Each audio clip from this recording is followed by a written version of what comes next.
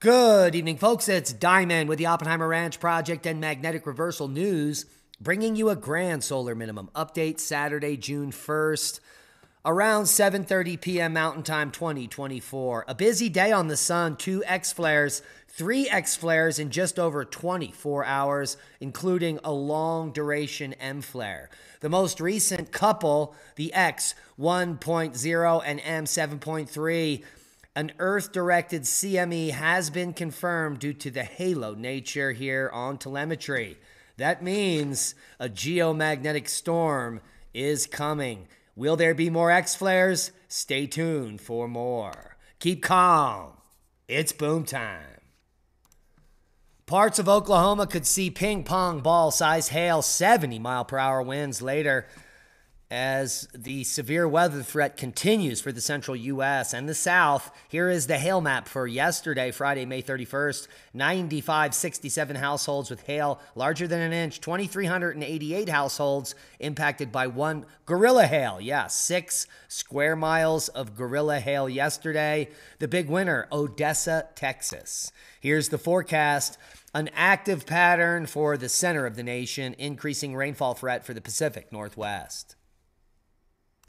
An active pattern remains in place across the center of the country with additional threats from severe thunderstorms and heavy rainfall. These concerns will remain in place through most of the weekend.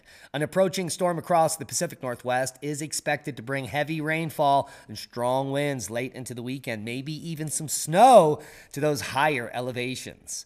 The heat risk and fire weather concerns will increase across the Southwest. In fact, for a few hours here, our valley was filled with smoke today. Maybe it was someone burning locally. We hope so, because that has since changed. Let's take a quick look over at the GFS model, and we can see there's a little severe weather threat right now in New Orleans, but it's going to explode over northern Louisiana in the next 3 hours and maintain some threats through midnight for the South Central and Southeast. By Monday, take a look. Monday, fun day, will be Sunday night into Monday. Could be some heavy weather up in the north central plains, exploding over Iowa Monday morning, as well as Nebraska. Kiss my. But that is our main focus as this continues to be a stain on the GFS model. Something big is coming for Iowa Monday, which could be their fun day. Quick look at the total snowfall to see if any of that moisture in the Pacific Northwest will fall as snow. Ho, ho, ho. And indeed it will in Washington State.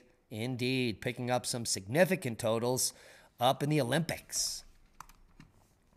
Did you know it's June 1st? Yes, it is. First day of June, a June boom, the beginning of meteorological summer. And it's certainly not a bummer. It's hot out. It was sweltering today. I could feel the sun burning my flesh.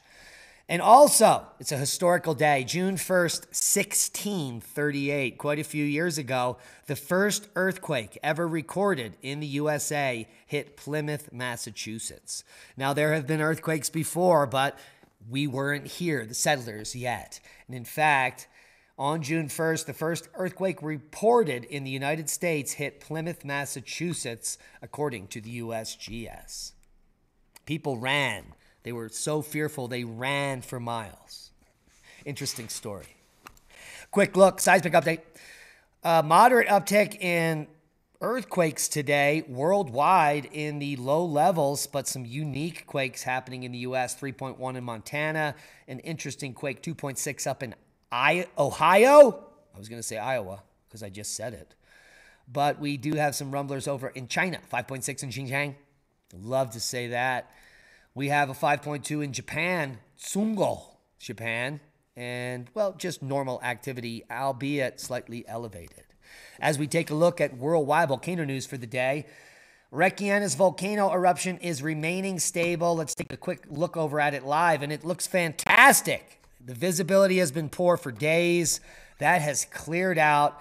And, well, the video over here at the eruption is spectacular. Look at the size of these spatter cones that are building. Ramparts. Probably 100 feet high there, I would imagine. And we did show you some amazing video, I believe, last night of this wall collapsing. So the eruption continues over at Iceland at pretty consistent levels. In fact, it's stable. And a new updated hazard map has been laid out with the main zone, Zone 3, the most dangerous area, sinkholes, fault movement, lava flows, tephra, and gas pollution right along that fissure zone. Sun Gate to 19,000 feet today. Reventador to 15. Sabancay to 24,000. Fuego puffing to passing. Liwatobi to 8,000 foot today. Semaru, who knew? Now you do. 15,000 foot puff. Popo to 19. Nevado de Ruiz, 20,000 foot puff. Sabancay to 24. Sungay to 22,000. Ducono to 10. Reventador to 15. This is a big list. Liwatolo volcano in the Sunda Straits. Indonesia, lava flow eruption on the western slope, continuing and visible from Sentinel-2. Take a look at that. Take a look at this explosion to 21,000 feet this morning from Ibu, also in Indonesia. So Indonesia is heating up. Reykjanes Peninsula, the hazard assessment, we just showed you the map, and Ibeco is the last report of the day at 10,000 feet. Space weather update for the 1st of June and the beginning of summer. Not a bummer. 3 X-flares kicking off the sun. This is the 50th X-flare of solar cycle 25, matching the same amount of X-flares of solar cycle 24. The only difference is that these 50 X-flares we've had in solar cycle 25 are all substantially weaker than the X-flares in cycle 24, which was a weaker cycle. We'll show you those in just a moment. Here's a look at the GOES X-ray flux and the X, X, and M flare. This one is going to produce a geomagnetic storm, definitely, which should arrive in about 48 hours. The plasma modeling has not come up yet, so we can't see the severity until morning. Here is more telemetry here, the Discover Solar Wind, showing us the passage of that CME early this morning here that we were waiting for. I was thinking last night on the show it could have been this little change in the phi, but it is definitely right here, folks, and it didn't do anything to the KP index whatsoever. Here is the solar cycle 24 top 50 solar flares. Now, the strongest solar flare for solar cycle 25 was, I believe, 8.7. Just happened during the superstorm of May. And you can see here that there were at least 3 X-flares stronger than the strongest X-flare so far this cycle.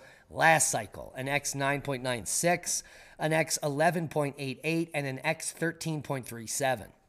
So, solar cycle 25 is a little stronger than 24. What can we expect moving through solar max?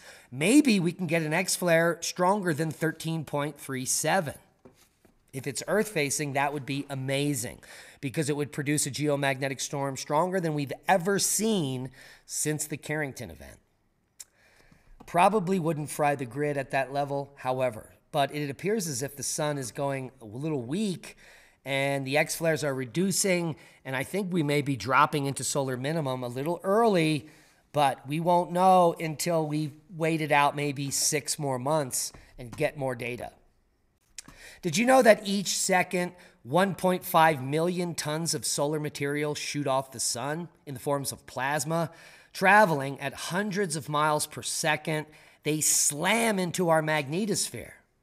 This is known as the solar wind, a stream of plasma that has pelted Earth for about 4 billion years, as far as we can tell.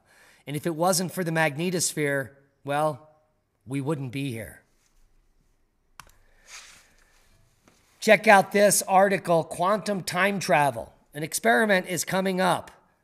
The experiment is to send a particle into the past. And this has to do with quantum entanglement and quantum time loops.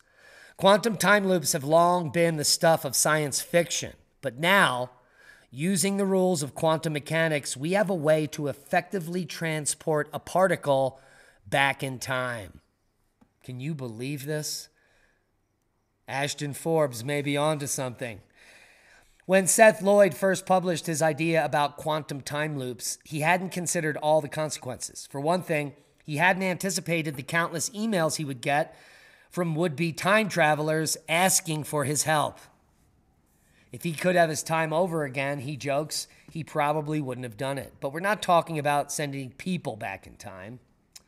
Theoretical routes to the past called time loops have long been hypothesized by physicists.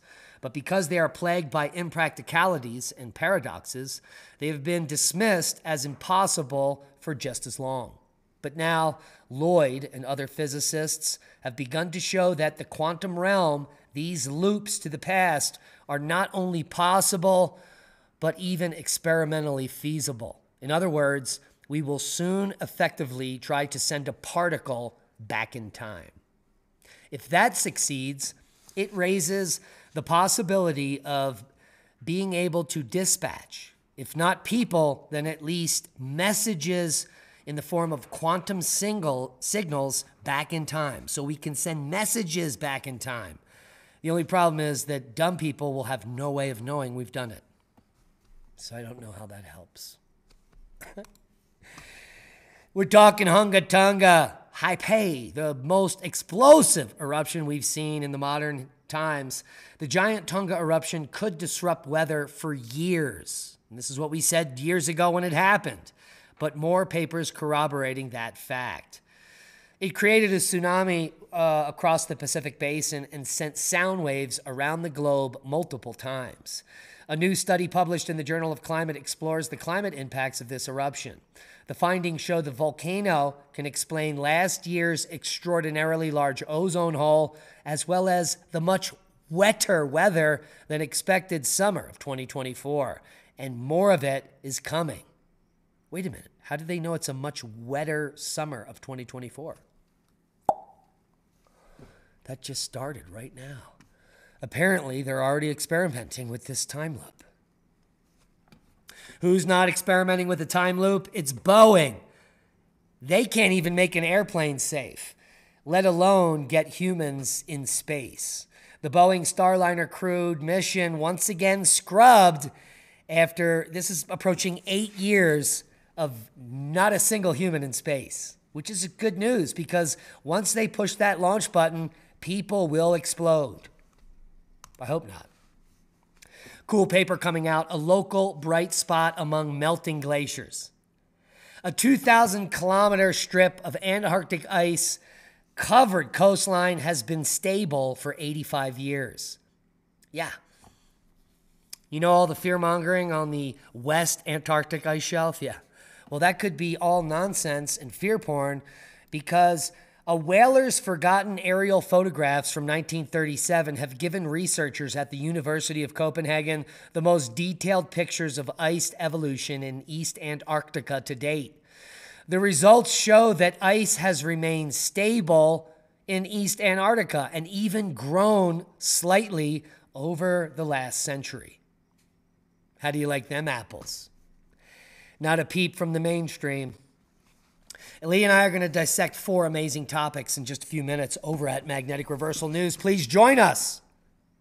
Excuse me there, in just a few minutes. Unexpected global warming spike explained.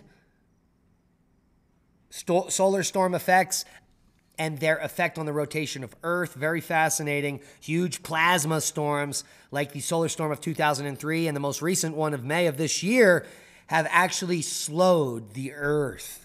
We're also going to be talking about an ancient occupation site in Maryland that dates back earlier than 22,000 years ago, completely blowing away the Clovis first idea. That needs to go to rest.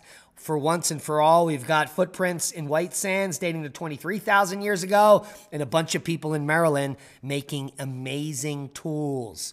Get over there and watch the show. It is fascinating, and that's a boom to knowledge. Please share this video. Not only are our subscribers at 0, but the video is only shown to people who subscribed. How do you think that works? It's called a shadow ban.